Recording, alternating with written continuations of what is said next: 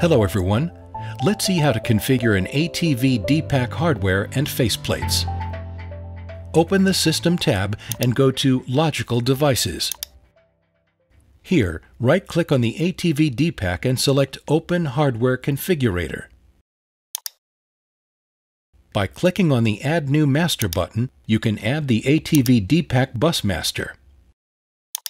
Right-click on the ATVdPAC bus master and select Add to choose the hardware CAT that will control and monitor the I/O modules using IEC 61499 application. Be careful. Make sure they are in the following order: ATV speed control, I/O embedded, and I/O extended cards. Here is a little tip. You can also hold down the left mouse key, drag the module to the good position, and release mouse key.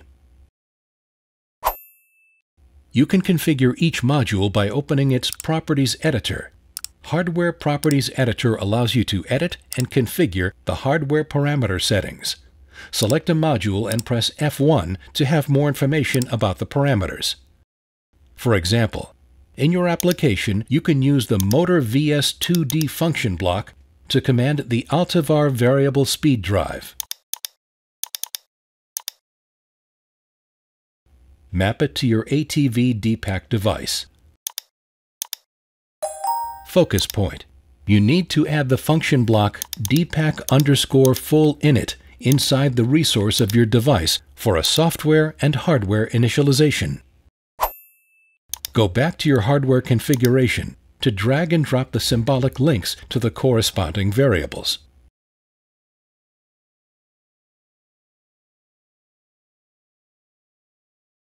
Save.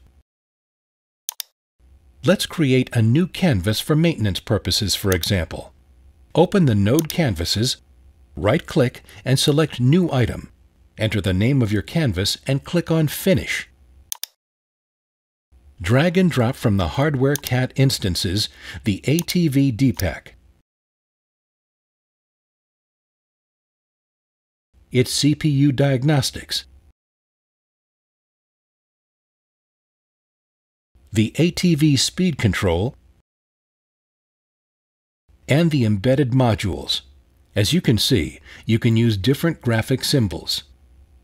Finally, you can test this canvas in simulation by opening the Runtime HMI. As you can see, we can force an input and observe some device variables in the HMI. That's it. Now you know how to configure an ATVdPAC hardware and faceplates.